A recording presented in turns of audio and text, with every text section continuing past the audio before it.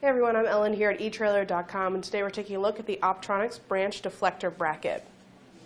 Now this helps to protect your light a little bit from any kind of low-hanging branches or maybe some brush as you're going down the road, maybe going along a trail or somewhere a little bit off the beaten path.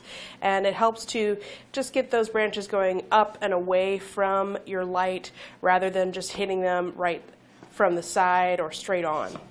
So that we can use this in a top position or maybe on the side, depending on where you want to mount it up, whether that's kind of high on the back of your trailer for brake lights or on the side for your side deflector light. It does require a mounting grommet, so you can use part number A56GB or A57GB. This one is A57GB, and basically the only difference between those grommets is that one has the open back like this one and the other one has a closed back. So you want to make sure that whenever you put this in place, you put the grommet in before you get your light in place, just to make sure that this lip gets fully seated into that bracket.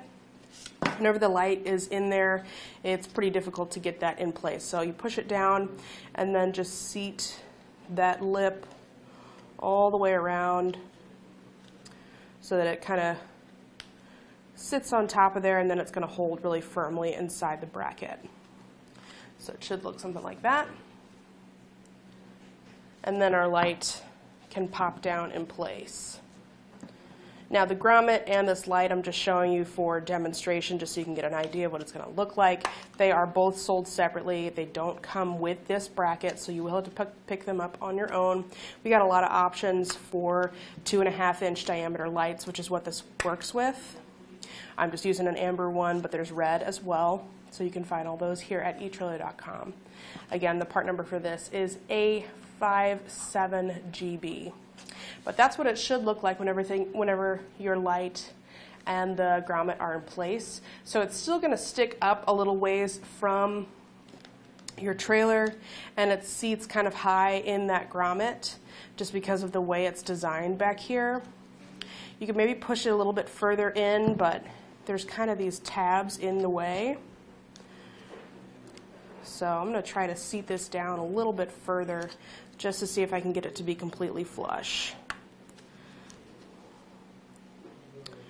Because really that's the idea here, is that we can keep our light from getting smacked by any branches and things like that.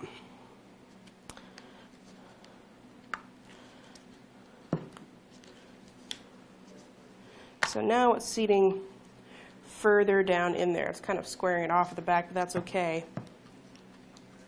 So now it's a lot more flush inside there. So that should do a good job of keeping our light away from any of that debris coming up and hitting it and causing any issues with cracking that lens, maybe ruining our LEDs or our incandescent bulb, depending on what we have inside. So it's made of a durable molded plastic. Should do a pretty good job of keeping everything safe inside there. I'm going to pop this back out and we'll go over some dimensions. You can also find wiring to go in the back of these lights. It just has a little piece of tape there to keep it from getting greasy. But we have different plugs available to make that easy there.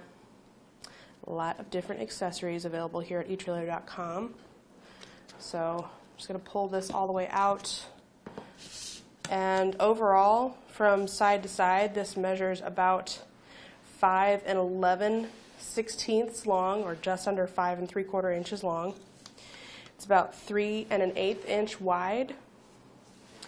We'll have 2 mounting holes. It does not come with any hardware for that, but the distance between them, center to center, is 4 3/4 inches.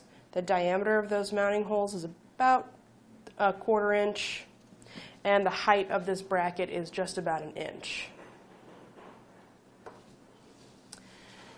This will work as an exact replacement for the Unibond number BD2500, truck light number 10738, and the Peterson number 142-09.